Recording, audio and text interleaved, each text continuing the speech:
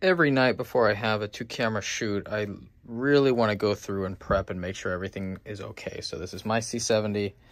I took the menu system, put it on an SD card, saved it, put it onto the rental, and that way all of my custom buttons are now the same. The menu favorites are the same, and it'll be simple operation. So I will have an assistant with me, and they don't know the hot buttons, but I do. So we're going to be running a monitor on here, and we're going to do that purposely so I can see the screen. Not really for the assistant who will be operating. It's just for me to check reference. And then for my C70, we are taking the screen off. So no small HD 502 bright this time. I love that monitor, but for this type of situation, I don't want to have to monitor the all the LP E6 batteries that are inside of here. The interview window is 3 hours. So when it's like that, I don't mind just using the built-in LCD screen. Taking the cart out on its maiden voyage. I live on the 6th floor, but I park on the 7th. So instead of bringing all that stuff up the stairs, I bring the cart down and load everything in that way. Which makes it a little bit easier and saves my back, which I don't have any back problems. I'm young, but this is an attempt with the cart, with all of this, to allow me to keep doing this for a long time.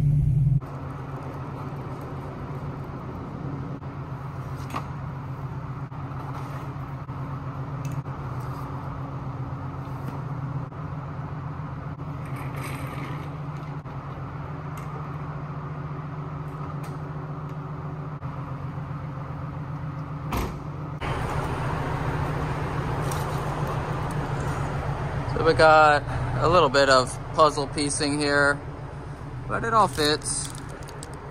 Move this over here, this over here, skateboard over there, hat, sun visor.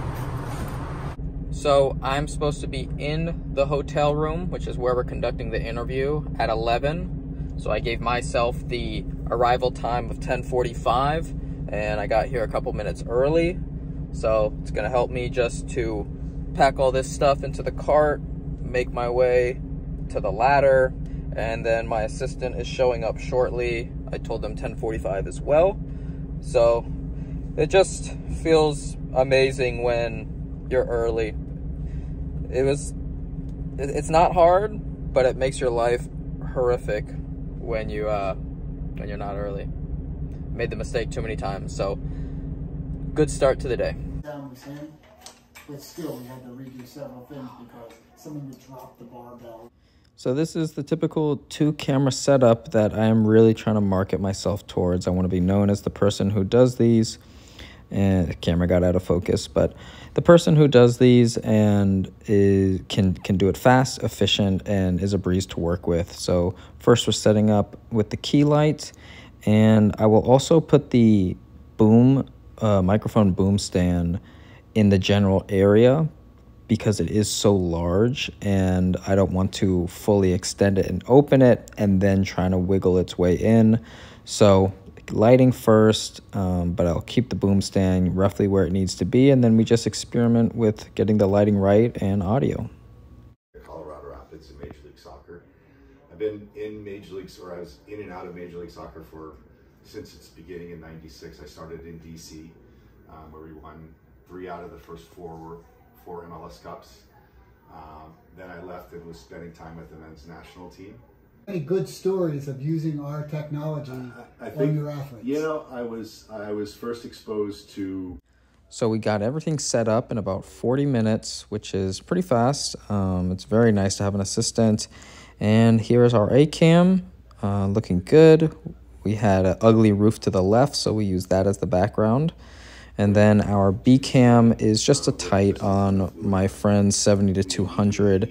And I really believe that the 24-70 and 70-200 is just the best interview setup. You can zoom in, zoom out. You don't have to move the tripod.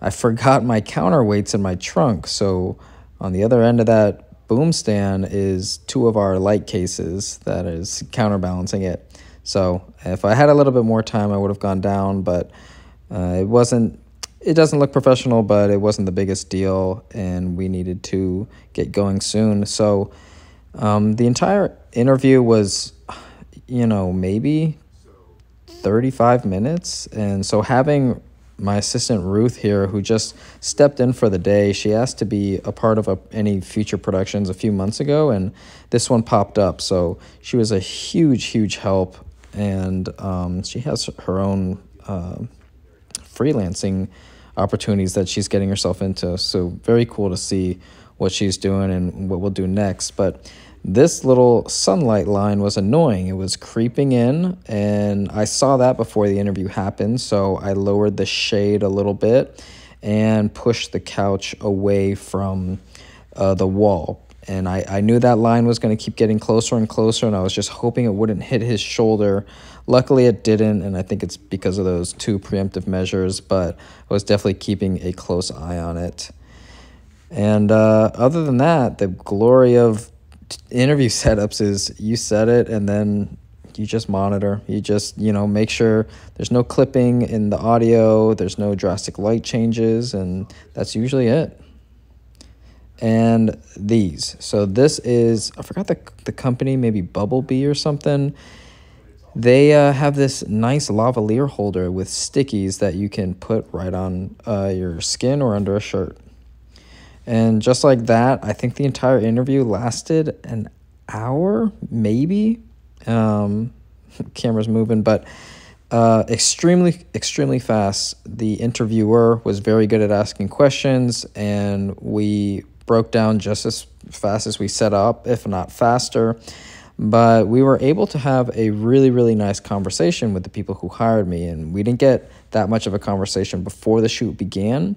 So I always want to emphasize the importance of having that conversation afterwards. We found out that the client and I knew a lot of mutual contacts, and that just strengthens the bond and increases your chances of getting hired for the next one, which if they're all like this, I mean, they paid for a 10-hour day. I will do this all the time.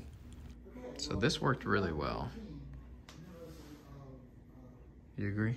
I agree. That was 100%. Yeah, no, it's got a bunch of stuff on it. The wheels are tiny.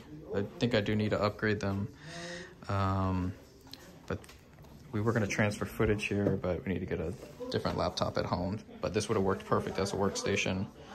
And I just don't want to overload the top for the 50-pound limit, so we'll roll that behind. But otherwise, this thing is a good deal. Get it right now. So since Ruth donated her time, I was more than happy to grab some Chick-fil-A and talk a little bit afterwards about what her goals are, what she's trying to move into, and she just wanted to have a view of what these corporate interviews look like. She has a lot of experience growing successful YouTube channels and shooting for them, editing for them, for very successful exercise companies. And it's always nice to share ideas with another filmmaker and hear what they're doing, what you're doing, and where your paths overlap and how you can help each other out. So very short day as far as work goes. And we're back transferring footage to the client supplied hard drive, a simple 500 gigabyte solid state drive. These are the cards we shot on. Angelbird V90s, I highly recommend them if you're on C70s. They handle 4K, 24, 30, 60, 120, everything. Extremely good. And we have everything transferred over. This is our wide shot. You can tell that it's already colored. They requested 4K, 30 frames per second, 8-bit Rec 709. So they want it already colored and ready to get chopped up to put out on social media. So if that's what they want, that's what they get. Here's our tight. You can see the color is matching extremely close. Maybe it's a tad bit darker here. There was a couple of clouds rolling in too, which might account for some exposure differences. But overall, very happy with how this worked out. He was a very static interviewee, meaning he did not keep moving left and right, which can get very annoying if you're panning with the tripod. For the most part, he stayed exactly right on his third, and that is an easy corporate interview job. Very happy about that. And in 2 days, I have a 2-day conference, so that's going to be a fun one. Full day rates again, 2 cameras, 1 on stage, 1 on gimbal. I'll be able to show all of you guys how it goes. See you in the next one.